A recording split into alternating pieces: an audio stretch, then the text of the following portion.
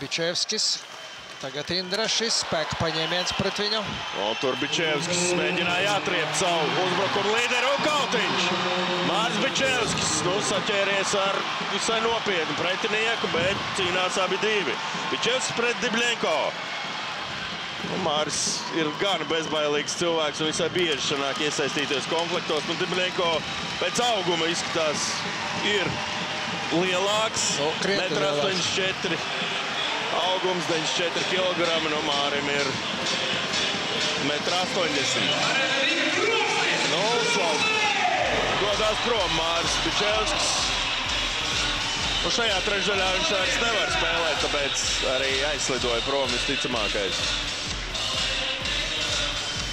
Nu, redzam, kā tas viss veidojās. Spēka paņēmiens pret Miki Indrašu. Nu, tur arī izliktu celi nospēlēja Krievijas izlases spēlētājs, un tieši tāpēc Bicevskis arī aizstāvēja savu komandas biedru. Nu, tiesneši to neredzēja. Nu, redzam, trāpīja dažus sitienus arī Maris Bicevskis. No sākuma iespējams arī saņēma dažus. Nu, tāda Maira brieža cienīga cīņa.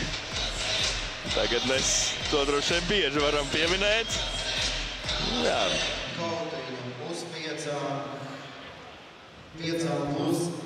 Nē, 5+20 līdz spēles beigām abi divi noraidīti. Pēc Starptautiskās hokeja federācijas noteikumiem tā ir.